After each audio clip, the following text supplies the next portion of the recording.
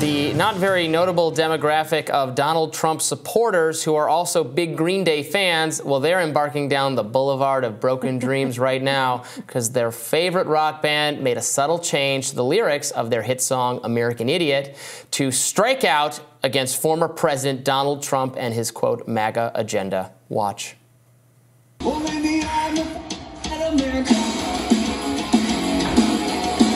running part of a MAGA agenda.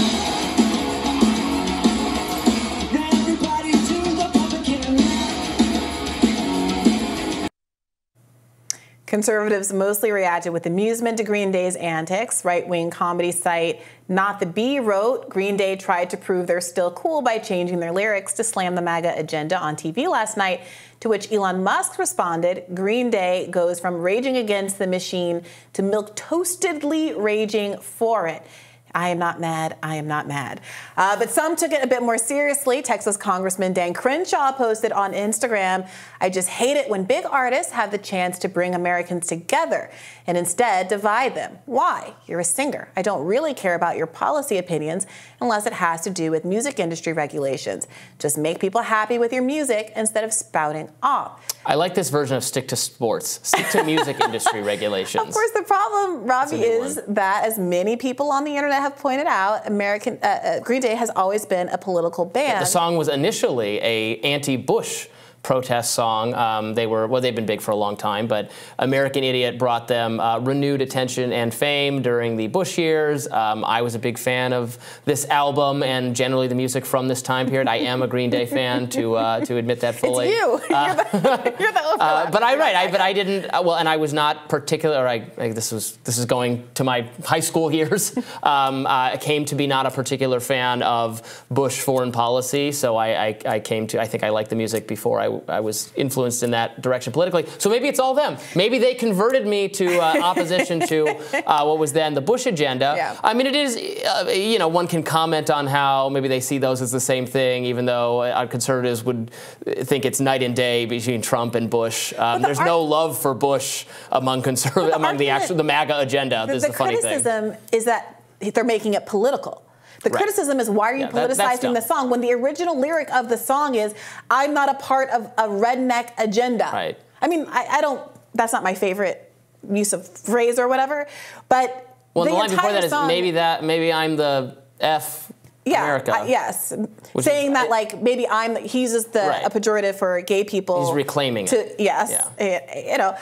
And the song is explicitly, I'm sorry, it talks about biased media. The whole song, every lyric is a political critique. Yeah. So the clear consternation is not about it being politicized, but people being reminded that it's politicized in a way that's against your political agenda. And that these people aren't being honest about it is kind of funny. It's giving, what is the meme, the corn cob meme, I am not owned, I am not owned. As I slowly shrink and turn into a corn cob, yeah. Exactly. Yeah, obviously, you look pretty foolish being bent out of shape about this because it's an explicitly political band. That album is explicitly political. I think the next song on the album is Jesus of Suburbia, which is like an 8-minute rant about a lot of things, many of them political. I think Boulevard of Broken Dreams is probably my favorite song from that album. I also like Holiday. I was a huge fan of this album. I had this album.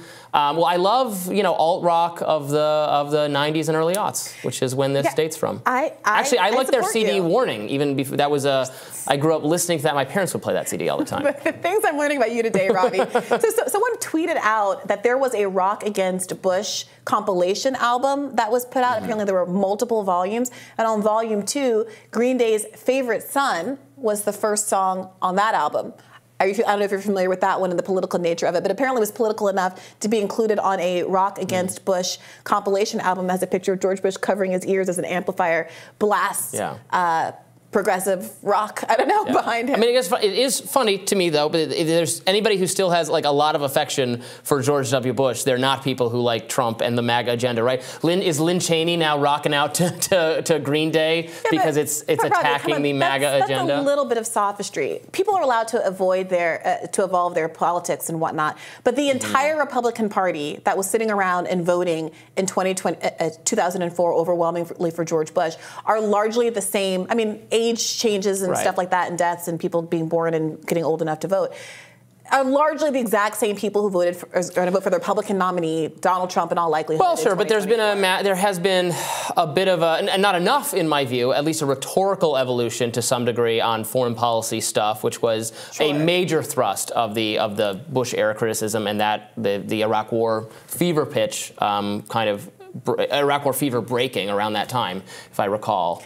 Yeah, so one Twitter user pointed out, as we've been doing, saying right-wingers finding out that Greenday hates them is like when they found out that Rage Against the Machine hates them, which was like when they found out that Neil Young and Bruce Springsteen hate them, which is like when they found out that their wives and kids hate them. I'm not. that's getting into a different territory. But people have pointed out a lot of those folks. Adele asked that Donald Trump not play Rolling in the Deep or Skyfall at his rallies. Aerosmith, the Beatles, Springsteen, Clarence Clearwater Revival, a ton of musical groups have asked that Donald Trump or other conservatives. This is why it's all Kid Rock at everything. You can you're limited to Kid Rock, like Mumford and Sons or something. I think one of them was a little Jordan Peterson curious. Oh, really? It's a very short list. Very sad. Yeah, and remember, more recently, and in the context of this ongoing presidential cycle, Vivek Ramaswamy was asked by Eminem's camp to no longer rap. Was it "Lose Yourself" the way that he had done it? But you can't stop that man from rapping. You can try, but you will fail. Well, it is interesting. I mean, some conservatives have basically said, and I think this was kind of the tone of Dan Crenshaw's remarks too. Why are you doing this? Why are you making it political? But of course, there does seem to be a double standard for someone like Kid Rock, who openly has a certain kind of politics, who's joining in the campaign against Bud Light, which you could also say, oh, beer should be bringing us together. Why are you polarizing people over beer? I think there's a difference between conservatives get annoyed when they feel like politics is injected into something that doesn't need to have political undertones at all, and then of course, but then they cheer when politics are injected and it happens to be their politics. Right. They would say, well, this is turnabout is fair play, and this never happens, so when it happens, we get to celebrate it. But the more thoughtful idea is that does everything have to become political? Can some things like sports or whatever remain unpolitical? But Green Day was inherently political from the get-go, so it makes no sense to be bent out of shape about that. So much American music in particular, which has been overwhelmingly influenced by the creative outputs of Black Americans who are responding directly to their political conditions. We're talking about the American musical art forms like jazz, blues, rock and roll. The idea that those kinds of songs would be apolitical. I mean, the original Big Mama Thornton version of Hound Dog is an inherently political song about someone's relationship with men, gender politics, all of those kinds of things, poverty. So, I mean, it does also kind of miss the point of why people create art in the first place, to demand it be, I don't know, like, oops, I did it again and nothing else. No shade to Britney, that's a bop. Well, yeah, and then if the lyrics of "Oops, I Did It Again" got changed to "Oops, I MAGA'd again," as we're about to in 2024 or something. But that isn't even what it is. The American right? I know. I agree. But if it was inherently unpolitical and it was transformed for a gimmick, for clapping seals in the mainstream media to applaud over, in fact, I saw Countdown guy Olbermann, huge fan of ours, as I think called on the Hill to fire us both for our Ukrainian commentary. Yeah. Keith Olbermann, I was watching his video.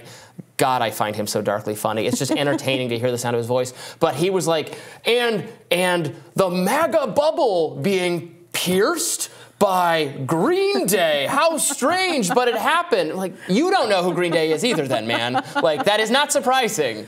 And it's just like being cheered. Like, this is beginning of the end. He's off the ballot. Green Day's coming for him. Your wildest fantasies are being fulfilled. Yeah, and it's worth remembering that back in the early aughts, these kind of criticisms weren't without risk.